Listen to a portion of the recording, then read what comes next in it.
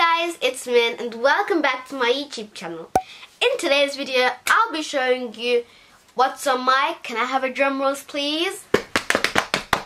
My iPhone 12.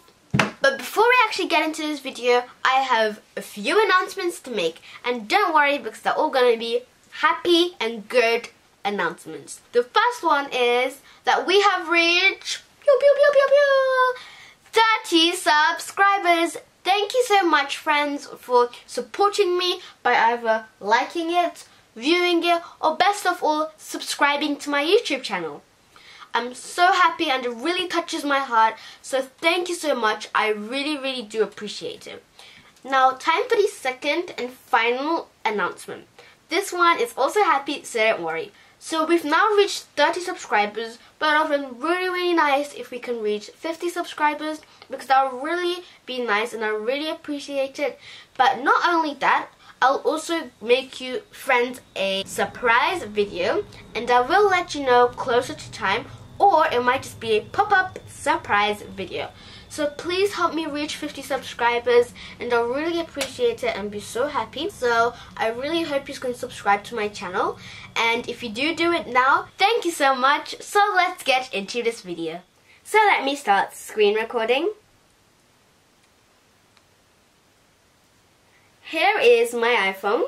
This is how it looks like, and I really love this wallpaper because it's this palm leaves shadow and it's in beige / antique rose color, and I think it's really pretty. I did find this from Pinterest, so it's really easy to find it, and all you have to do is search it up and you can write whatever you want. You can write an aesthetic image because there'll be so many options there for you. So now let me show you my home screen number 1. This is how my first home screen looks like. It has a widget on the top and it's a Sunday the 28th, which is today. And I have my date there, and then I have my apps in the rainbow color. So I think I made it in this color because I did have that on my older iPhone, which is my iPhone 11 Pro, and you can also watch an unboxing for that. And I thought it was really helpful because you can remember which ones are which. So I think that's something that's nice and bright. So the first app I have is YouTube. Then I have Pinterest, GarageBand, YouTube Studio where I can check all of my YouTube analytics. I have another widget which is an image, and I'll show you how to do that later on in this video. I have another widget right underneath it on the left side.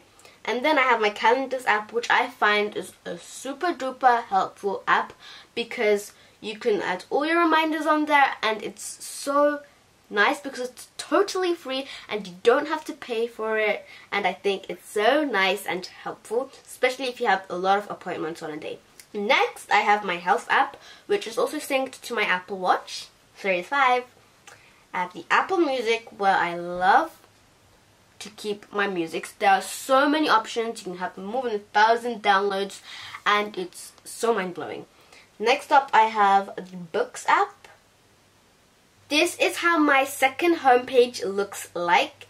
It is still in the rainbow order, and I have the Home app where you can control all of your home devices, and such as your HomePod, your iPads, which you can have as a home device, and I think it's a really nice app which Apple give you to use.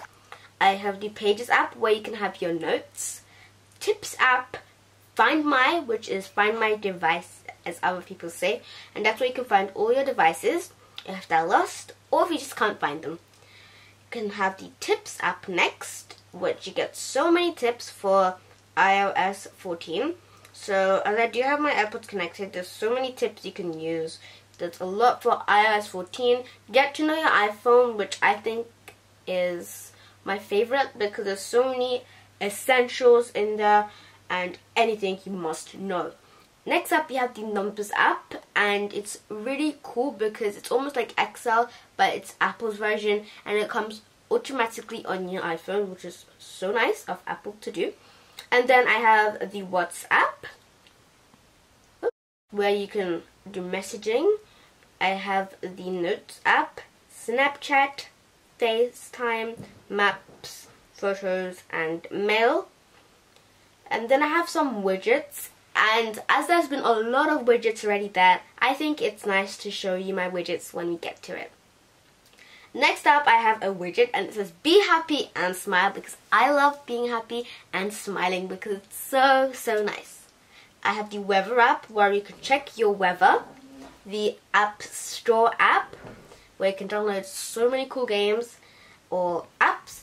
I have the Apple Story app, which I use quite a lot because if you do want to purchase a few items, it's totally nice to use, because all you have to do is get your iPhone, click into the app, find it, put your storage in, your color, and you're totally done. All you have to do is check it out, put your Face ID, and you're done. It's so easy. So next I have the Widgetsmith app, and that's where I have all my widgets, and I think it's one of my favorite apps of iOS 14. So I'll show you how to make a widget right now. So if you want to use a medium widget, you can do that, and let me show you how I made my one. So I just added a widget, clicked onto it, and then went onto default widget and click onto it. So easy. And then there's something that says aesthetic/theme. And then I don't like all these themes they have here, so I have to go to customize theme, and that's so nice to use because there's so many options. Pick a writing. I really like typewriter, but I also like the New York writing. I think today I'll go for the Palatino because it looks different and also really nice. And then you can go to a tint color, which is white, and I always like that because it's nice and bright. Oh, got a message. Anyway. And then you can pick your color, and I'm gonna pick, what should I pick? What color am I wearing? Pink. Let's put a pink. Comment down below what color you would pick. So I'll do pastel pink. And you can have border color. Should I have black? Should I have grey? I'll put grey for now. And this doesn't match so much with my aesthetic theme, but I definitely think it's still nice and cute. And then there's something that says artwork, where you can have so many. You can have something that says candy cane, which will like put stripes through it. And if you do already have a white border, you can already just put that on, and it's so nice. And then there's something that says none, which I'm going to pick because I think that looks really good and matches as well with a lot of things. So save it, and then you can play it to this widget only or update theme everywhere, which will put it every single place with your widgets. And then go back, and here is your wonderful widget. Save it. But whoa. Before you do one thing, I definitely think you should rename it. So I'm just going to write it date widget pastel pink. So save it, and it'll be already there. Now let me add another widget. So, and I go right down to Widgetsmith. I'm gonna add a medium. So there is my widget. Whoop, there widget went, but that's no worries.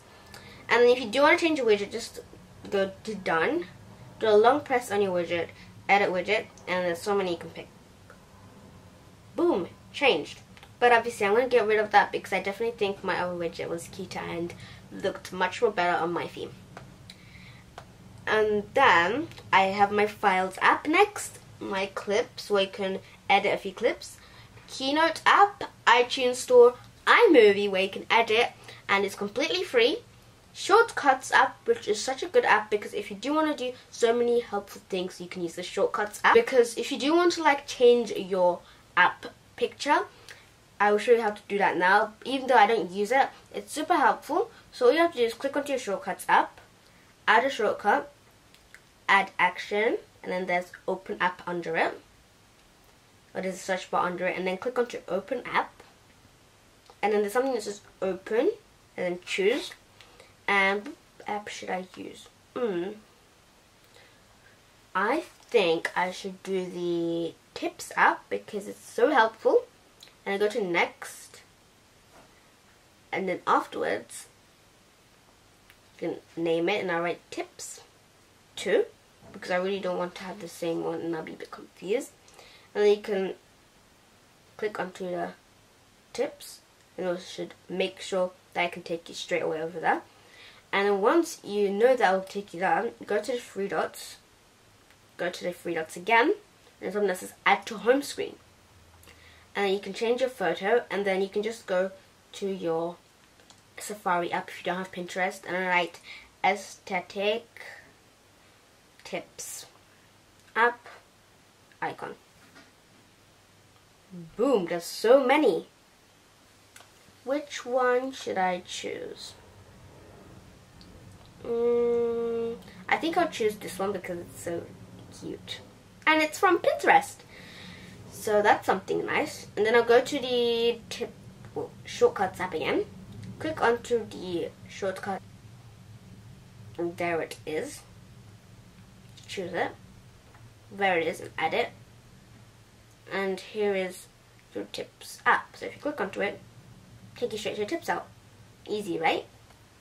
Next up, I have the Instagram app, which I really love to use because I also have a Mintech account, and I definitely think you should check that out. And whilst I'm on it, I think it would be nice to show you my Instagram account. My name is Mintech Official, and it would have been really nice if you could follow me because that will make me really happy. And on there, you can also get notifications from when I post a new video by just clicking on to my story. And then here I have a brand new post, and let me just show you. And I definitely think you should go and check it out right now whilst you're watching this video. Can you do it? If you did, please put a tap on your shoulder. Well done. So now I'll be showing you my podcasts, which looks like this, and there I listen to so many Apple events and things like that. So I think podcasts is a really wonderful app. And then I have this widget which I got from a picture from Pinterest, and it's so adorable. When I go to my final page, I have the clock app, which you can have your alarms like that there, your timers, which I haven't used a lot yet because iPhone is still new, but I do use it quite a lot for alarms and things like that. So yeah. Next I have the reminders app, which is such a good app because I mean, you can upgrade, but I don't upgrade because there's so much to do. And you can write anything on this. Let's say I'll write follow me on Instagram. And then if there's someone you want to follow, or if you want to do something, you can get a time by just clicking onto this little clock kind of looking thing. And then there's something that says today, tomorrow. Let's write today. And it will remind you today. And if you do like a date and time, you can pick your date and your time. But of course, I'm not going to do it because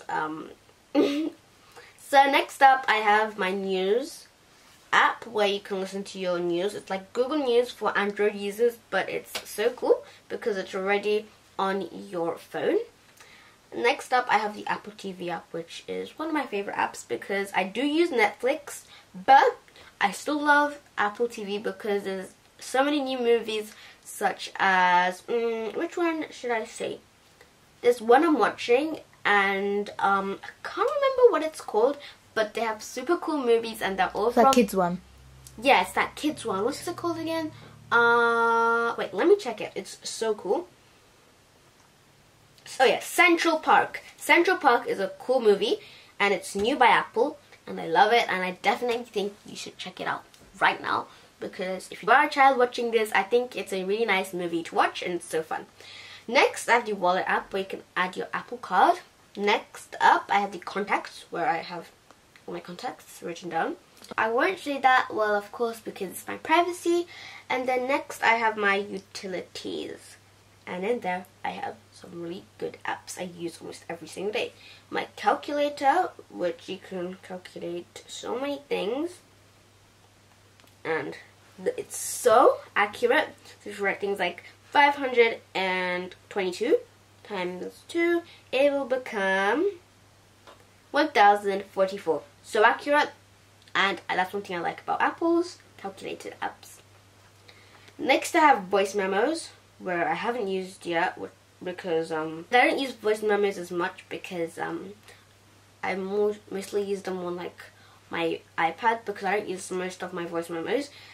And also it's such a helpful app because you can record things for completely free. Next I have the Compass app, which I can dive around with, and it will tell you what is straight. So if you do want to, if you're like moving your phone around and you want to be completely to 0 degrees, oh, it's like that. And that's so nice because it's accurate. Next up, I have the Measure app. If I'll be like able to. I don't know that. Okay, my Alexa is going off, but anyway. Next up, I have the Measure app, which I don't think I would be able to like have an iPhone without because it's so nice. So let me show you. So like if we continue to move my iPhone, like hello. Anyway, that's how it looks like. And then you can have like this level, which I use almost every time I decorate my bedroom. So if you do want to have your things straight, you can like line it. So if you are like putting up something like a frame, which I sometimes do, like while I'm sticking these up, little cute sticker things, I use my level to make sure they're level, straight. And you can like move your iPhone to make it to green. It's so easy to use, and I think Apple made me very happy because of this app. And the next up, I have the Watch app, and I haven't paired my Apple Watch yet because I'm still using my other iPhone a lot because I just like switched a few weeks ago, and I'm still setting it up, and I know setting it up will probably take like, Min, why are you not setting up your phone in a day? You can easily do that by just pairing it from your old phone. Well, the reason why is because I use my iPhone 11 Pro a lot, like still my phone. I use this phone a lot for like going outside. I use this phone as a normal phone, but I use my iPhone 11 Pro a lot, so my Apple Watch app and things like that are still there. Even though I think I should pair it up. And something new that does come with iOS 14 is that you can pair your Apple Watch for yourself or a family member. So that's obviously not an Apple Watch, but that's how it looks like. And then I can put all my wallpapers there. And I actually, whilst I'm here, I think I should show you the one I have. Such a cute cat from watchOS 7. Next up, I have the Stocks app, and I don't even know what that is, and I don't even know why it's like, why is it even on my iPhone? Anyway, well, thank you to Apple for the people who do like it. It's already downloaded. But for me, who doesn't even know what it is, I don't even think it should be on my phone, but thank you so much, Apple, for still installing it on here. And then I have the amazing, what is it? Translation app. This app, I don't know, like I kind of do because it's such a fun game. It's not a game, but it's a translation app. But we play it with my sister almost every single day because even like she's sometimes like learning for school, it's so fun and you just like get to try speaking other languages. So let's just play a game. What should I write? Oh yeah, we got this one.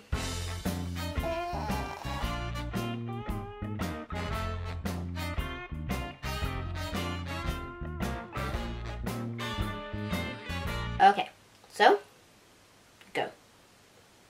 It's Spanish, but we did Spanish earlier on today, so that's the reason why it's set onto Spanish. But let's try Japanese. Never tried that. Okay, so let's give it a hear because I really want to show you how much I love this game. So, インスタグラムの@mintechchatを追って okay, that's really weird, but I still love it because it's nice and you can learn a bit of words. So if you do meet people and say things like hello, so I really like this app. Last but not least, I have my favorite app, I think, on this iPhone. Yeah, the camera app. I don't know what I'll do if this phone didn't have a camera app. I mean, so this is how I'm looking like for my iPhone, and they can actually shoot raw images too. So that's something nice with the iPhone 12. Ooh. The 12 Pro can shoot in Dolby Vision, which is really good. But the iPhone 12 doesn't have it, and I didn't think it was a big difference. You can change the exposure, so you can put really bright or really dark, and I think that's something nice. so you can change your exposure, and it has so many different types of opinions on the way you can take a picture. Portrait is good, and I'll show you a bit of them now. So blur your background automatically. It's natural light and it's nice and blurred. So if you did check out my Instagram before, I did take this picture with a camera, but it's so good that's almost as clear as the camera, and it blurs the background so good. And then there's like this studio light. I think it's a bit better, but like studio setup. And then there's contour light, and it's really good, smoothing your face. And you have a stage light. Oh. Ooh, so I'm in a stage apparently. Background is nice and black, and you can't see anything else other than my head. Then I have the stage light mono, and then the high key light mono.